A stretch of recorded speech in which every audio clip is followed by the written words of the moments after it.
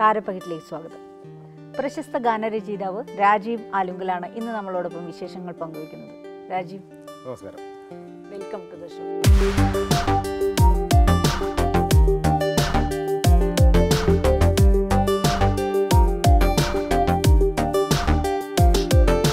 കുറേ കാലത്തിന് ശേഷം രാജീവിനെ ഞാൻ കാണുന്നത് സൂര്യകൃഷ്ണമൂർത്തി സാറിൻ്റെ ഇന്ദുലേഖ എന്ന് പറയുന്ന ആ ഒരു നോവലിനെ ഒരു ഡാൻസ് ഫോമിലാക്കിയപ്പോൾ ആ ഒരു വേദിയിൽ വെച്ചാണ്. ഒരുപാട് സന്തോഷം തോന്നി. എന്നെ അമ്പരപ്പിച്ചത് ശരിക്കും അതിൽ കേട്ട ആ ഗാനമാണ്.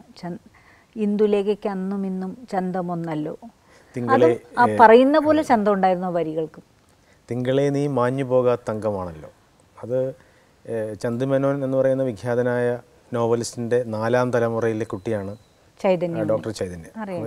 ചൈതന്യ എന്നോട് പറഞ്ഞത് ഈ ഇന്ദുലേഖ ഒരു ഗാനരൂപത്തിലാക്കി തന്നെ, കുറേ ഗാനങ്ങളാക്കി തന്നെ എന്നാണ്. ഞാൻ ഇന്ദുലേഖ പണ്ടങ്ങോ വായിക്കുകയും അതിൻ്റെ ഒരു സാരാംശം ഹൃദയത്തിൽ സൂക്ഷിക്കുകയും ചെയ്യുന്ന ആളാണ്. പിന്നീട് വായിക്കാനേ പോയില്ല. ചന്തുമേനോൻ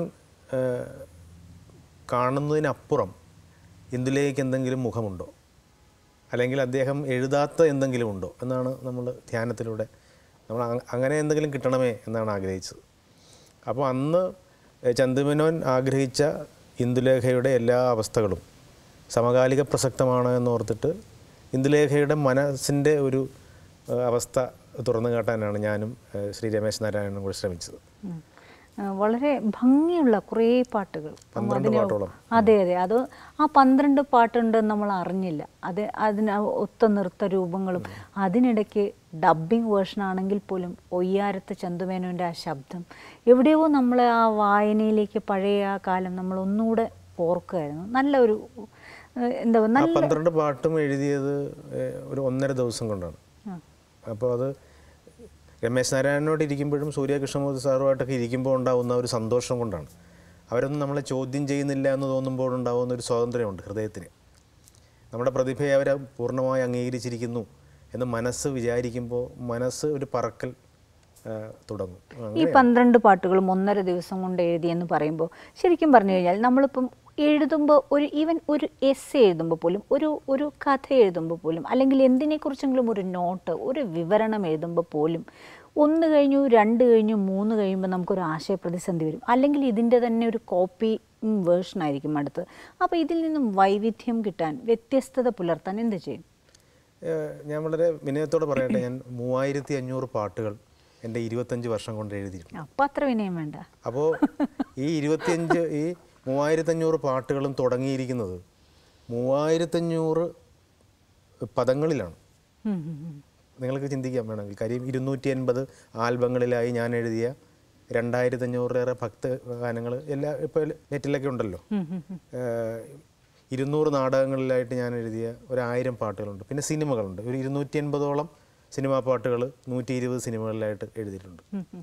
ഇതൊക്കെ തുടങ്ങിയത് ആദ്യം ഒരു പദത്തിലാണ്. ആ പദം പിന്നീട് മറ്റൊരു പാട്ടിലും ഇല്ല എന്നുള്ളത് ഒരു പക്ഷേ ഒരു മനുഷ്യൻ്റെ പ്രയത്നത്തിന് അപ്പുറമുള്ള എന്തോ ഒരു അനുഗ്രഹമാണ്. അപ്പോൾ എസ്സേ എഴുതുമ്പോഴോ അല്ലെങ്കിൽ ഒരു ജോലി ചെയ്യുമ്പോഴോ ചിലപ്പോൾ നമുക്ക് പെശകും. പക്ഷേ ഒരു റിപ്പീറ്റേഷൻ, ഒരു ക്ലീഷേ, അത് നമ്മൾ എല്ലായിടും എവിടേക്കോ നമുക്ക് ഫീൽ ചെയ്യും. അതാണ് ഞാൻ ചോദിച്ചത്. അതൊന്നും സംഭവിക്കാതെ ഇരിക്കുന്നതാണ് ഈ പ്രതിഭയുടെ ഒരു അനുഗ്രഹം എന്ന് പറയുന്നത്. അവിടെയാണ് നമ്മളിപ്പോൾ ഞാൻ ഇന്നലെ ഒരു കോളേജിൽ പോയി. അപ്പോൾ ഞാൻ അവരോട് പറഞ്ഞൊരു കാര്യം ഇതാണ്: ഏറ്റവും മികച്ച ഡോക്ടർ ഇവിടെ ജീവിച്ചിരിക്കുന്നു, ഏറ്റവും മികച്ച അഡ്വക്കേറ്റ്സ് ഉണ്ട്. പക്ഷേ അവരെ ആരും വിളിക്കാതെ ഒരു ക്രിയേറ്ററായ ഒരാളെ നിങ്ങൾ ഉദ്ഘാടനത്തിന് വിളിച്ചത് ഒരു ഷുവർട്ടിയും ഇല്ലാത്ത എന്തൊക്കെയോ കാര്യങ്ങൾ അയാളുടെ ഹൃദയത്തിലൂടെ സംഭവിച്ചതുകൊണ്ടാണ്. അപ്പോൾ അയാളല്ല, ദൈവം അയാളിൽ പ്രവർത്തിച്ചു എന്നുള്ളതുണ്ട്. അപ്പോൾ പ്രതിഭയാകുന്നത് അങ്ങനെയാണല്ലോ. ഇപ്പം തന്നെ പറഞ്ഞു, ഒരു സെക്യൂരിറ്റി ഇല്ലാത്ത, ഒരു സ്ഥിരതയുമില്ലാത്ത ഒരു തൊഴിലാണ്, ഒരു മേഖലയാണ് സിനിമയുമായി ബന്ധപ്പെട്ട കാര്യം. നമുക്കറിയില്ല നമുക്ക് അടുത്ത 5 സിനിമ കിട്ടുമോ, അടുത്ത 5 വർഷം നമ്മളിവിടെ ഉണ്ടോ. പക്ഷേ എല്ലായിടത്തും നമുക്കൊരു പ്ലാനിങ് ഉണ്ട്, പദ്ധതിയുണ്ട്. എന്നാലും എത്രത്തോളം ബുദ്ധിമുട്ടാണ് അത് തുടർന്നു പോവാൻ? എന്നെ സംബന്ധിച്ചിടത്തോളം ഒരു അത്ഭുതകരമായ ഒരു യാത്രയായിരുന്നു. ഞാൻ 19ാമത്തെ വയസ്സിൽ രാജൻ ബി ദേവിൻ്റെ നാടകത്തിൽ പാട്ടെഴുതി. എൻ്റെ നാട്ടുകാരനായ രാജൻ ബി ദേവിൻ്റെ. ഈ 43 വയസ്സിലും ഞാൻ പാട്ടെഴുത്തുകാരനാണ്. ഇതിനിടയിൽ കിട്ടിയ ഗവൺമെൻറ് ജോലി പോലും അറിയാതെ ഇല്ലാതായി. രാജിവെച്ചു എന്നൊക്കെ വേണമെങ്കിൽ ഗമ പറയാം. അങ്ങോട്ട് പോകാതായി എന്നുള്ളതാണ് എൻ്റെ സത്യം. രാഷ്ട്രപതിയാകാൻ വിളിച്ചാലും ഈ നിമിഷം പോകാതെ അടുത്ത ഒരു വലിയ സിനിമയിൽ പാട്ടെഴുതണമെന്ന് പ്രാർത്ഥിക്കലാണ് എൻ്റെ ഏറ്റവും വലിയ ഈ 43 വയസ്സിൽ നമുക്ക് ഇത്രയും പുരുഷന്മാർ വയസ്സ് പറയാൻ എൻ്റെ മിടുക്കരാണ്.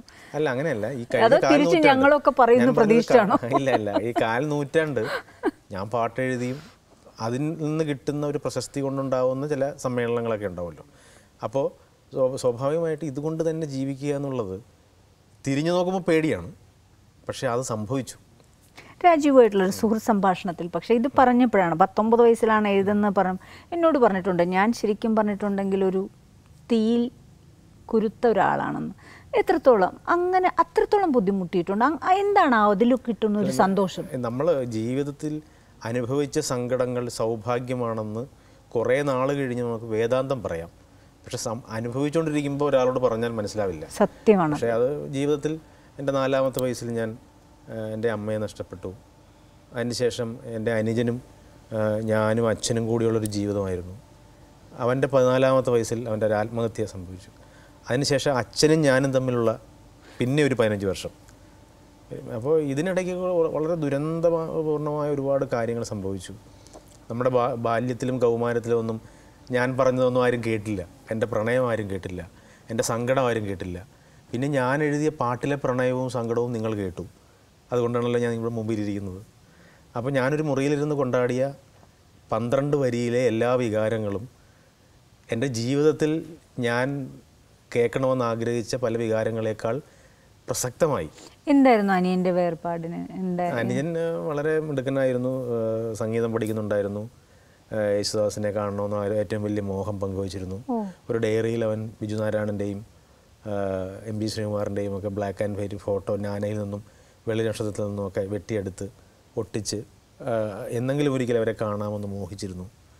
അങ്ങനെയൊക്കെ സ്വപ്നം കണ്ട് സിനിമയെ ഏതോ ഒരു മായാലോകമാണെന്ന് സ്വപ്നം കണ്ടിട്ട് നടന്നിരുന്ന ഒരു പയ്യൻ, ആ പയ്യൻ ചെറിയൊരു കാരണം കൊണ്ട്, അമ്മയില്ലാതെ വളർന്ന കുട്ടിക്ക് അമ്മയാണ് ഏറ്റവും വലിയ സനാതത്വം. അപ്പോൾ വീടെവിടെയെന്ന് ചോദിച്ചപ്പോൾ ഒരു കുട്ടിയോടൊരു പിന്നെ കുട്ടി പറഞ്ഞ ഉത്തരം അമ്മയുള്ള സ്ഥലം എന്നാണ്. അപ്പോൾ അമ്മയില്ലാത്ത ഏത് മണിമാളികയും അനാഥാലയമാണ്. അപ്പോൾ ഞങ്ങളും അങ്ങനെ അനാഥരായിരുന്നു. അപ്പുറത്തെ വീട്ടിലൊരു മാല കാണാതെ പോയി എന്ന് പറഞ്ഞിട്ട് ചോദിച്ചു എന്നൊറ്റ കാരണം കൊണ്ട് 5 മണിക്ക്, വൈകിട്ട് 5 മണിക്ക് ചോദിച്ചു. 8 മണിക്ക് അത് അവർക്ക് കിട്ടി. പക്ഷെ അതറിയാതെ രാത്രി 10 മണിക്ക് അവൻ ആത്മഹത്യ ചെയ്തു. ഒരു ചേട്ടനും അനിയനെന്ന് പറയുമ്പോൾ നമ്മളൊക്കെ ശരിക്കും പറഞ്ഞിട്ടുണ്ടെങ്കിൽ ചെറിയ പ്രണയങ്ങൾ പോലും അങ്ങോട്ടും ഇങ്ങോട്ടും പങ്കുവയ്ക്കും, അടികൂടും, വഴക്കൂടും, ഷെയർ ചെയ്യും. അങ്ങനെയല്ല. അപ്പോൾ ചേട്ടനും അനിയനും തമ്മിൽ ഇതൊന്നും ഒരു പ്രശ്നമല്ല എന്ന് അനിയനെ പറഞ്ഞ് മനസ്സിലാക്കാൻ എനിക്ക് അതിനുള്ള പക്വത എൻ്റെ ഒരു 15 വയസ്സിലില്ലായിരുന്നു. 15 വയസ്സിൽ എനിക്ക് അങ്ങനത്തെ പക്വത ഇല്ലായിരുന്നു. 2 ഷർട്ടും എനിക്ക് മാത്രമേ ഉള്ളായിരുന്നു. ആ ഒരു ഷർട്ടാണ് ഞാൻ യേശുദാസിൻ്റെ കച്ചേരി കേൾക്കാൻ വേണ്ടി മരിക്കുന്നതിന് 5 ദിവസം മുമ്പ് അവന് കൊടുത്തത്. അതുപോലും ഞാൻ പിടിച്ചു വാങ്ങിച്ചു. എനിക്കിപ്പോൾ ഒരുപാട് ഷർട്ട് മേടിക്കുമ്പോഴൊക്കെ ഇതൊക്കെ വെറും എന്തിനാണ് എന്ന് വിചാരിക്കുന്നത് ആ പക്വതയില്ലാത്ത പ്രായത്തിലാണെങ്കിലും ഞാനത് അവനോട് തിരിച്ച് മേടിച്ചു എന്നുള്ളതുകൊണ്ടാണ്. മരിക്കുന്നതിന് മുമ്പ് അവനത് കത്തിൽ എഴുതി വെച്ചിരുന്നു, ഈ ഷർട്ട് സൂക്ഷിച്ച് വയ്ക്കണം, വടക്കേ മുറിയിൽ ഷർട്ട് സൂക്ഷിച്ച് വെച്ചിട്ടുണ്ട് എന്ന് പറഞ്ഞിട്ട് ഷർട്ടില്ലാതെയാണ് അവൻ മരിക്കാൻ പോയത്. അപ്പോൾ ഇതൊരു നാടകത്തിലോ സിനിമയിലോ ആണെങ്കിൽ നമ്മൾ കളിയാക്കും, എന്തൊരു നാടകീയതയാണെന്ന് പറഞ്ഞ് കൂവും. ജീവിതം സിനിമയേക്കാളും നാടകത്തെക്കാളും നാടകീയമാണ്, അല്ലെങ്കിൽ എന്താ പറയുന്നത്, സംഭവ ബഹുലമാണ്. പക്ഷേ ഇതിപ്പോൾ ഞാൻ പിന്നെ ഇത്തരം കാര്യങ്ങളൊക്കെ പല അഭിമുഖങ്ങളിലും പറയാത്തത്, പുറത്തിത് കേൾക്കുന്നവർക്ക് ദിവസവും ഇത്തരം സങ്കടങ്ങളുടെ ഘോഷയാത്രകളാണ് അവരുടെ ജീവിതത്തിൽ. 2-3 പാട്ടെഴുതിയത് കൊണ്ട് എൻ്റെ സങ്കടം വലിയതാകുന്നില്ല അവരുടെ മുമ്പിൽ എന്നുള്ളതുകൊണ്ട് എൻ്റെ സങ്കടം എന്നെ കരിപ്പിടിപ്പിച്ചിരിക്കാം. രസകരമായ ഒരു സങ്കടമെന്നല്ല, ഒരു ഇതുണ്ട്. കാര്യം ഞാൻ ഇതുവരെ ഒരു ഇൻ്റർവ്യൂവിലും പറയാത്തതാണ്. ഞാൻ 10ാം ക്ലാസ്സിൽ പാസ്സായി. അതിനുശേഷം അച്ഛൻ പറഞ്ഞ എവിടെയെങ്കിലും കോളേജിൽ പോകാനുള്ള ഭാഗ്യം എനിക്ക് കിട്ടിയില്ല. കാര്യം ഒരു കോളേജും എനിക്ക് അഡ്മിഷൻ കിട്ടിയില്ല. കാര്യം മാർക്ക് കുറവായിരുന്നു. പിന്നീട് ഞാൻ സിനിമയിൽ എഴുതിയതിന് ശേഷമാണ് എനിക്ക് അഡ്മിഷൻ തരാത്ത കോളേജിൽ ഞാൻ ആർട്സ് ക്ലബ്ബ് ഉദ്ഘാടനം ചെയ്യാൻ പോയത്. പക്ഷേ ഞാൻ ഈ ITI ഒക്കെ പഠിച്ചിട്ട് ഞാൻ പിന്നീട് ഒരു ഇലക്ട്രിക് കോൺട്രാക്ടറുടെ സൂപ്പർവൈസറായി എറണാകുളത്ത് പോയി. എറണാകുളത്തെ സ്റ്റാർ ഹോട്ടലുകളിലൊക്കെ ഞാൻ ഭിത്തി വെട്ടി വയർ ചെയ്തിട്ടുണ്ട്. ആ വയർ ചെയ്ത മുറിയിലൊക്കെ ഇരുന്നു കൊണ്ട് ഞാൻ പല വിഖ്യാത സിനിമകളുടെയും പാട്ട് പിന്നീട് എഴുതിയിട്ടുണ്ട്. ഞാൻ വയർ ചെയ്ത ആ വയറിലൂടെ കടന്നു പോകുന്ന വൈദ്യുതിയിൽ ഒരു പ്രകാശമുണ്ടായിട്ട് ആ വെട്ടത്തിലിരുന്ന് പിന്നീട് വെട്ടത്തിലെ പാട്ടും ഞാൻ എഴുതി. അപ്പോൾ പിന്നെ പ്രിയദർശൻ ചേട്ടനോട് ഞാനിത് പറയാതിരുന്നത് അത്തരം ചെറിയ സങ്കടങ്ങൾ പങ്കുവയ്ക്കലല്ല കലാകാരൻ്റെ ധർമ്മം. പുറത്തൊത്തിരി പേർ സങ്കടപ്പെടുന്നുണ്ടെന്ന തോന്നലാണ്. അനേകായിരങ്ങൾ വെറുതെ സങ്കടപ്പെടുന്നുണ്ട് ഇപ്പോഴും. അവരുടെ മുമ്പിൽ ഞാനൊന്നും ഒരു സങ്കടക്കാരനെ അല്ല. ചിലപ്പോൾ നമുക്ക് പിന്നീട് ലഭിച്ച ഒരു ഭാഗ്യമായിരിക്കാം ഇതൊക്കെ നമ്മളെ വീണ്ടും ഓർമ്മിപ്പിക്കുന്നത്, അല്ലെങ്കിൽ പറയാനുള്ള ധൈര്യം തരുന്നത്. നേരെ മറിച്ച് സങ്കടം വന്ന് ഉള്ളിലൊതുക്കി എവിടെയും പറയാതെ പോകുന്ന എത്രയോ അനുഭവങ്ങളുണ്ട്. ഞാൻ അന്ന് എഴുതി വെച്ചൊരു കവിത ഇപ്പോൾ വളരെ പ്രസക്തമാണ്. കാലം എന്തോ കരുതി വച്ചിട്ടുണ്ട്, കാത്തിരിക്കുവാൻ ചൊല്ലുന്നു മാനസം. കണ്ണുനീരിനും മധുരമുണ്ടായിടും, കാറ്റു ചൊല്ലുന്നു കാതോരം ഈ വിധം. ആട്ടിയോടിച്ചവർ കകന്നൊന്നിട്ട് നിന്നെ ആട്ടുതൊട്ടിൽ കൊണ്ടിരുത്തിടും. കൂട്ടുകാരാ ക്ഷമിക്ക എന്നോതി നിൻ പാട്ടുമൂളി പലവൊരു വാഴ്ത്തിടും. പങ്കുവച്ചൊരു ആശയമൊക്കെയും ഭ്രാന്തമെന്ന് പറഞ്ഞു നടപ്പവർ വാക്കുകൾ പൂക്കളെന്നുരച്ചിടുവാൻ നിൻ വാതിലിൽ വന്ന് നിൽക്കുന്ന നാൾ വരും. കാലമെന്തോ കരുതി വച്ചിട്ടുണ്ട്, കാത്തിരിക്കുവാൻ ചൊല്ലുന്നു മാനസം. കാത്തിരിക്കുമ്പോൾ ഓർത്തിരുന്നിടുവാൻ ഇത്രയും കൂടി ചൊല്ലുന്നു മാനസം. നൊമ്പരങ്ങളെ നൽകിയവർക്കൊക്കെയും നന്മയുള്ള ഹൃദയം കൊടുക്കുക. അല്ലലെന്നും അലങ്കാരമല്ലയോ, നല്ല വിജയത്തിന് ആധാരമല്ലയോ. കവിത എപ്പോഴും നമ്മളെ ചിന്തിപ്പിക്കുന്നതാണ്. കവിത നമുക്ക് തരുന്ന ഒരു ആശ്വാസം, ഒരു സന്തോഷം, സംതൃപ്തി. പക്ഷേ ഇന്ന് അത്തരം കവിത എഴുത്തിലൊരു ദുരന്തമില്ലേ എന്ന് തന്നെ ഞാൻ പറയട്ടെ. കാര്യം നമ്മുടെ മനസ്സിലിരിക്കുന്ന കവിതകളൊക്കെ വരികളും അത്ര ഊഷ്മളമാണ്. അല്ല, കവിത എഴുത്തിൽ കുറേ സൂത്രപ്പണിക്കാർ കടന്നു കയറിയിട്ടുണ്ട്. മനസ്സിലാവാത്ത എന്തൊക്കെയോ കവിത എഴുതിയിട്ട് ഇത് മഹത്തരമാണെന്ന് കുറേ പണ്ഡിതന്മാർ പറയുകയും വായനക്കാർ ഇത് മനസ്സിലാവാതെയാണെങ്കിൽ പോലും മലയാളത്തിൽ ഇറങ്ങുന്ന മുഖ്യധാരാ മാധ്യമങ്ങളിൽ നമുക്ക് വായിച്ചാൽ മനസ്സിലാകാത്ത കവിതയുണ്ട്. ഇന്നും നമ്മൾ വായിച്ച് പേരറിയാത്തൊരു പെൺകിടാവേ നമ്മുടെ മനസ്സിൽ ഓർമ്മ വരുന്ന പെട്ടെന്ന് അതാണ്. എനിക്ക് തുറന്നു പറയാനുള്ളൊരു കാര്യം, ഒരു കവിത വായിച്ചിട്ട് മനസ്സിലായില്ലെങ്കിൽ എനിക്കെന്തെങ്കിലും കുഴപ്പമുണ്ടെന്ന് പറഞ്ഞാൽ അത് എഴുതിയവനും പ്രസിദ്ധീകരിച്ചവനും കൂടി കുഴപ്പമുണ്ടെന്ന് പറയാൻ എനിക്കൊരു മടിയില്ല.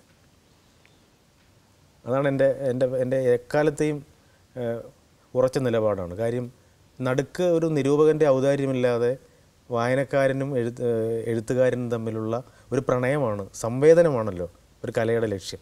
എനിക്ക് മനസ്സിലായില്ല എങ്കിൽ വേറെ ഏതോ ബുദ്ധിജീവിക്ക് മനസ്സിലായിട്ടുണ്ടെങ്കിൽ ആ ബുദ്ധിജീവി ഞാൻ എഴുതിയൊരു ജാടയുടെ പൊന്നാട എന്നൊരു കവിതയുണ്ട്. അതിൽ ഒരു വരിയാണ്, കുറച്ചു കാലം കേരളത്തിന് പുറത്തു പോയി തെണ്ടി നടന്ന ശങ്കരൻകുട്ടി മലയാളം മറന്നുപോയി എന്ന് മംഗ്ലീഷിൽ പറഞ്ഞ് പാലമുടിഞ്ഞ് താഴെ വീണപ്പോൾ അയ്യോ എന്ന് വിളിച്ചതിലും ഒരു സത്യസന്ധതയുണ്ട്. പാലമുടിഞ്ഞ് വീഴുമ്പോൾ ഈ അരമുറി ഇംഗ്ലീഷ് പറയുന്നവൻ this bridge is very bad my God എന്ന് പറയില്ല, ഒരുത്തനും പറയില്ല. ഇത് കേട്ടോണ്ടിരിക്കുന്ന കുറേ ബുദ്ധിമുട്ടുണ്ടാവും. അയ്യോ എന്നോ അല്ലെങ്കിൽ ലേറ്റസ്റ്റ് തെറി കേൾക്കണമെങ്കിൽ താഴെ നിൽക്കണം പഞ്ചായത്ത് പ്രസിഡന്റ് പാലം ഉണ്ടാക്കിയത്. അപ്പോൾ പച്ച മലയാളത്തിൽ സംസാരിക്കും. ഇപ്പോൾ അതിൽ തന്നെ ഒരു വരിയുണ്ട്, വീടിന് പുറത്ത് ചെന്നാൽ കമ്പി കൊണ്ട് കുത്തി നൂഡിൽസ് ചുണ്ടോടടുപ്പിക്കുന്ന ചാക്കോച്ചൻ വീട്ടിലെത്തിയാൽ കഞ്ഞിയിൽ കാന്താരി ഞെരടി വലിച്ചു മോന്തി സായുജ്യമടയുന്നതിലും ഒരു സത്യസന്ധതയുണ്ട്.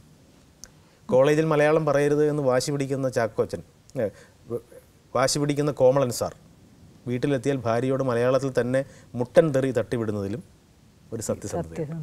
ഇത് സത്യസന്ധതയാണ്. ചില മലയാളം ഡോക്ടറേറ്റ് എടുത്ത ആൾക്കാർ പറയുന്നത് കമ്മലെ മലയാള ഭാഷയുടെ ഇപ്പോഴത്തെ നൈരന്തരികമായ ഭൂചലനങ്ങളുടെ അന്തർധാരയിൽ നിന്നാണ് അതിൻ്റെ ആവിർഭാവം എന്ന് പറയും. ഇവന് മനസ്സിലായില്ല, നമുക്ക് കേട്ട് മനസ്സിലായില്ല. ഒബാമയോ അല്ലെങ്കിൽ ട്രംപോ പറയുന്നത് സൂക്ഷിച്ച് വളരെ ശ്രദ്ധിച്ച് കേട്ടാൽ നമുക്ക്. പക്ഷേ അതല്ലേ എനിക്കും, കാരണം വളരെ ലാളിത്യമുള്ളതാണ് ഭാഷ. എന്തിനാണ് ഇത്രയും കട്ടിക്കനത്തിന് വീണ്ടും ഇങ്ങനെ പടച്ചു വിടുന്നത്? അത് ജാടയാണ്. ഈ ജാടക്കാരൊന്നും അയൽക്കാരൻ്റെ മനസ്സിൽ പോലും ജീവിക്കുന്നില്ല. പിന്നെയാണോ വായനക്കാരുടെ സ്വന്തം മനസ്സിൽ പോലും അയാൾ ജീവിക്കുന്നില്ല. സാധാരണക്കാരാണ് ഏറ്റവും വലിയ ആൾ. ഞാൻ ഈയിടെ വായിച്ച ഗാന്ധിജിയുടെ ആത്മകഥയിൽ ഒത്തിരി വട്ടം വായിച്ചിട്ടുണ്ട്. എനിക്ക് ഏറ്റവും അത്ഭുതപ്പെടുത്തിയത് ഗാന്ധിജി ഈ കൃത്യനിഷ്ഠ കറക്റ്റായിട്ടുള്ളതാണ്. ഒരു പ്രാവശ്യം മാത്രമേ കൃത്യനിഷ്ഠയിൽ അലംഭാവം കാണിച്ചുള്ളൂ. അദ്ദേഹം 10 മണിക്ക് മൗണ്ട് ബാറ്റിൻ്റെ അടുക്ക് എത്തണമെന്ന് പറഞ്ഞിട്ട് 11:15 എത്തിയപ്പോൾ പറഞ്ഞു അത് ശരിയായില്ല, ഞാൻ ഈ 1.25 മണിക്കൂർ കാത്തിരിക്കേണ്ട ആളൊന്നും അല്ല കേട്ടോ എന്ന് പറഞ്ഞ് ചൂടായി. അപ്പോൾ ഗാന്ധിജി പറഞ്ഞ ആ മറുപടി എന്നെ ഞെട്ടിപ്പിച്ചിട്ടുണ്ട്. എപ്പോഴും ധ്യാനം പോലെ കേൾക്കാവുന്ന മറുപടിയാണത്. എങ്ങനെയാണത്? ഞാൻ അങ്ങയുടെ മുമ്പിൽ 5 മിനിറ്റ് മുമ്പ് എത്താൻ തീരുമാനിച്ചതാണ്. പക്ഷേ ഇറങ്ങിയപ്പോൾ പഞ്ചാബിലെ 4 കൃഷിക്കാർ അവരുടെ സങ്കടം പറയാൻ വീട്ടിൽ വന്നു. ഞാൻ ആ സങ്കടം കേട്ടിരുന്ന് താമസിച്ചു പോയാണ്. You know they are the real masters of this country എന്ന് പറഞ്ഞു. നിങ്ങൾ അറിയണം, താനൊന്നും അല്ല ഇവിടുത്തെ രാജാവ്, അവരാണ് ഈ രാജ്യത്തെ റിയൽ മാസ്റ്റേഴ്സ്. അപ്പോൾ റിയൽ മാസ്റ്റേഴ്സ് ഈ പറയുന്ന ഡബിളമേക്കാരനൊന്നും അല്ല, ഡോക്ടറേറ്റ് എടുത്തവനും അല്ല. ഞാൻ വരുന്നത് ചേർത്തലയിൽ നിന്നാണ്. 8 തോറ്റുപോയവൻ്റെ നാട്ടിൽ നിന്നും. 8 തോറ്റുപോയവൻ്റെ പേര് വയലാർ എന്നാണ്. 8 തോറ്റുപോയവൻ്റെ കവിത പഠിച്ചിട്ടാണ് 9, 10, 11 ഒക്കെ നമ്മൾ പാസ്സായത്. 8 തോറ്റുപോയവൻ്റെ കവിത പഠിച്ചിട്ടാണ് 22 പേർക്ക് ഡോക്ടറേറ്റും കിട്ടിയത്. അപ്പോൾ അതുകൊണ്ട് ഈ ബുദ്ധിജീവികളൊന്നും ഈ 8 തോറ്റുപോയവനോളം വളർന്നിട്ടില്ല. വയലാർ എന്ന് പറയുന്ന സിലബസിന് പുറത്തെ ഒരു കവിയുണ്ട്. സിലബസിൻ്റെ അകത്താണ് ഇവർ ഈ കവിതയൊക്കെ എഴുതുന്നത്. അതുകൊണ്ടാണ് അങ്ങനെ സംഭവിക്കുന്നതെന്നാണ് എൻ്റെ ക്ലാസ് മുറിക്കപ്പുറത്തും അവർക്കൊരു ലോകമില്ല. ഇല്ല, ചുറ്റുപാടുകൾ വായിക്കാനുള്ള ഭാഗ്യവുമില്ല.